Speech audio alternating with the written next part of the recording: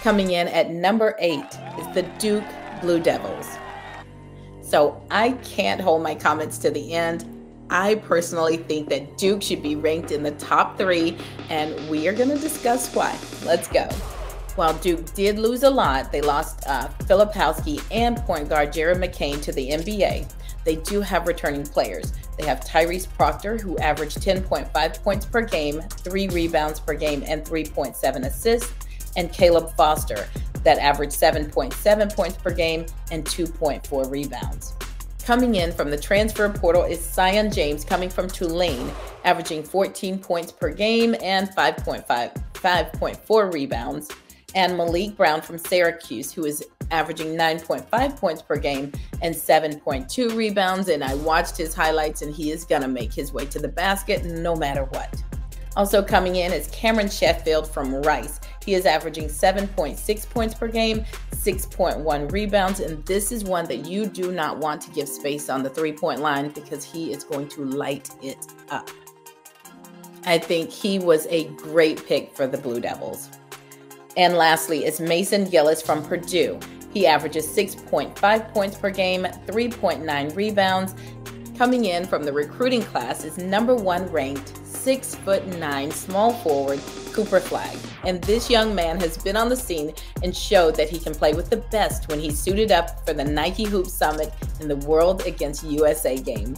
He's basically unstoppable and is likely to be a one-and-doner, but I know that Duke's going to get the best out of him the 1 year that they do have him.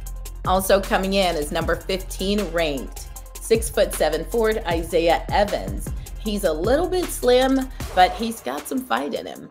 And 19th ranked 6'5" shooting guard Con Nupel, the three-point sniper.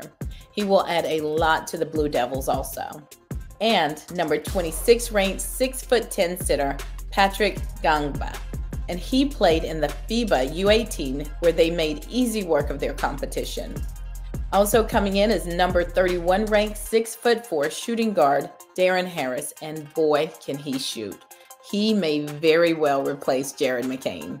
And last but not least, coming from South Sudan is 7'2" Kaman Malouch. You know, the team that put the scare in the Team USA during the Olympics.